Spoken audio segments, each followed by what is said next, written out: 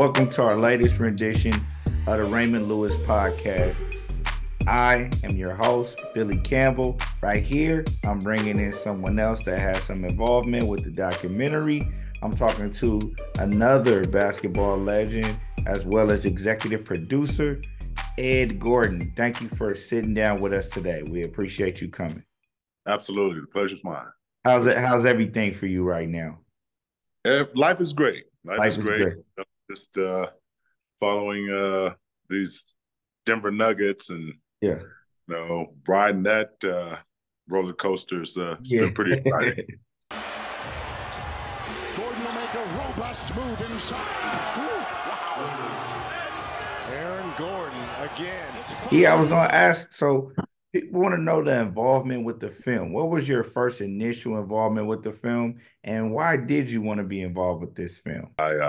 Both Raymond and I, graduated from Verbum Day, so I felt passionate about getting his story out. I mean, he is absolutely a legend, and people need to know about it. Yeah, thank you. Definitely. That's another question I wanted to ask. Where were you at in your life when you first saw Raymond Lewis? The first time you laid eyes on Raymond Lewis? I was in high school. I was a senior at Verbum Day, and we would, a bunch of the alumni and current players would get together after school and play 2-on-2 full court, and that's where I first ran into him. I mean, he was very, very legendary. I mean, we had to create the Raymond Lewis rule, which was after he wins 3 consecutive games, he's got to sit out and let everybody else play and come back in, because just would not lose. Yeah. Okay. So I'm assuming you're from Los Angeles as well? Correct. Okay. All right. Were you from Watts? Well, I went to school in Watts. I lived in Carson, California, but just okay. Yeah, right there. Right around the way. Yeah. So I was going to ask a little bit more about that. How was LA culture, playing ball, going to the parks, people being in the gym? How was it around that time?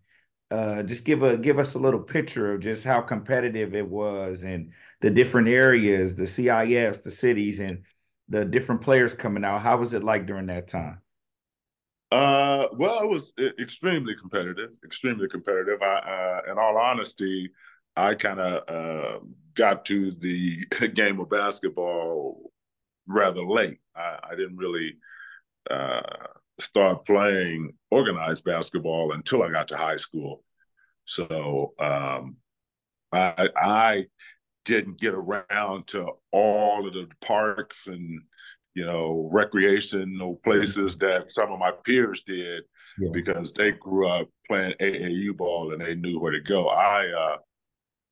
Once I got to high school and started to play, first went to Carson High School for my 10th and 11th grade year, and then transferred to Verbum Day my senior year. And to be quite honest with you, that was where the run was at Verbum Day, because we had so many great players that came through there, and we all would come back there and know that we can get a nice healthy run with no BS involved.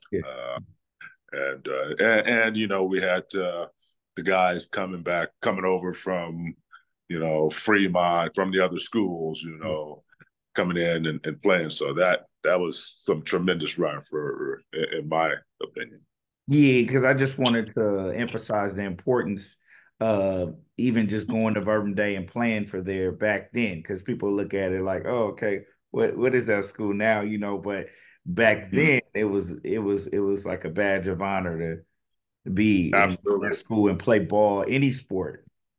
Absolutely. Any sport. Absolutely. When my senior year there, 79, we were the number one high school in the nation.